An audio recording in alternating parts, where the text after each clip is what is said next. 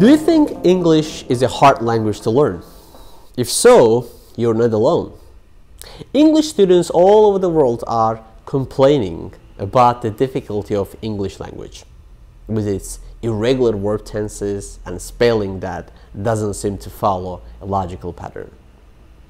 But is it really as difficult as it seems? First of all, let's look at how English is hard and why is it. There's a strong evidence to support the claim that English is a difficult language to learn. English has a crazy spelling system, and it seems like every word makes up its own pronunciation rules because English has borrowed so many words from other languages. In order to know how to read the spelling, you have to know which language it comes from, or have previously heard the correct pronunciation. Irregular verbs in English are seemingly complex and are often a headache for English language learners. For example, why is the past tense of buy is bought? And why is the past tense of sell is sold? Why aren't buyed nor sold real words? In English, questions are made by changing the order of the words, something that doesn't exist in other languages. For example, like many Europeans will say, "You are American?" instead of the correct, "Are you American?" So word order is not only important when asking questions, but when describing nouns as well. English has very subtle word ordering rules that make a cute little brown dog correct to say, whereas a brown cute little dog would be incorrect. So despite these difficulties, but English is actually the easiest language in the world to learn. You may think that I'm crazy for saying this, but allow me to explain. Unlike other languages, English has no cases, no gender, no word agreement, and arguably has a simple grammar system.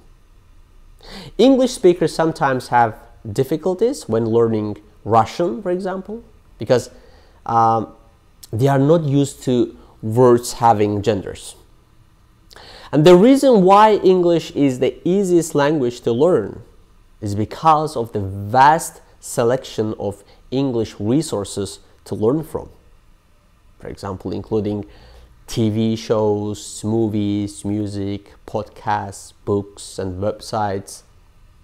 English is the most studied foreign language in the world, and there are a ton of resources available to help speakers of each specific language learn English.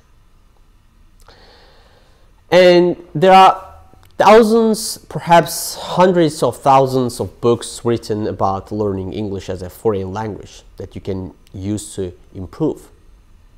In addition, there are a ton of great English learning blogs on the internet.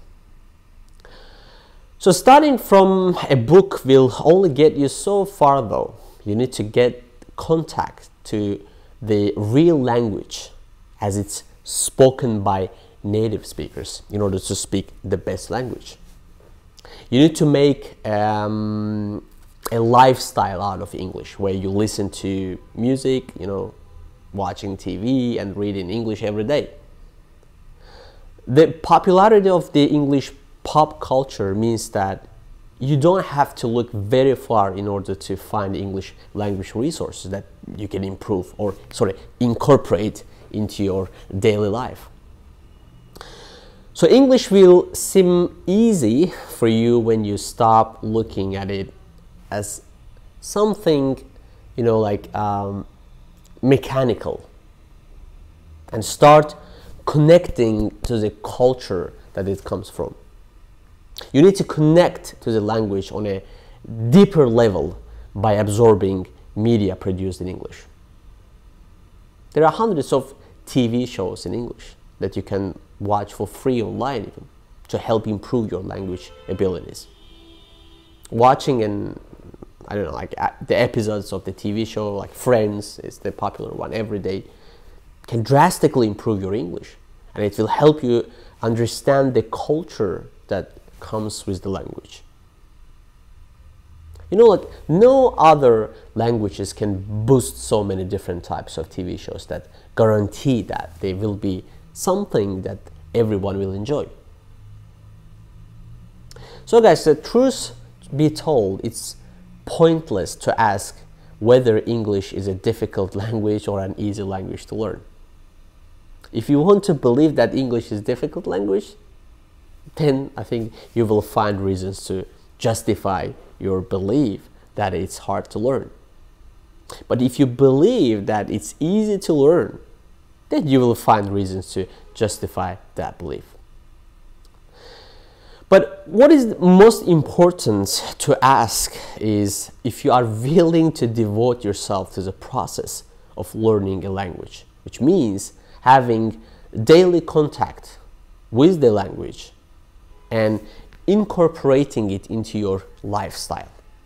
Anything that is seemingly difficult can be accomplished if you consistently apply yourself to it and are committed to end result. So NASA, you know that about the NASA, right? They didn't bother asking whether it was difficult to put a man on the moon. They asked, whether it's possible, and they found ways to make it happen. So the language learning is not a destination with a clear path to follow. It's a journey that will lead you down many different paths. There are many paths, like to fluency, but what they all have in common is that you are the one who has to walk down them. You are the one who sets your pace. You are the one who is responsible at the end of the day for failure or success.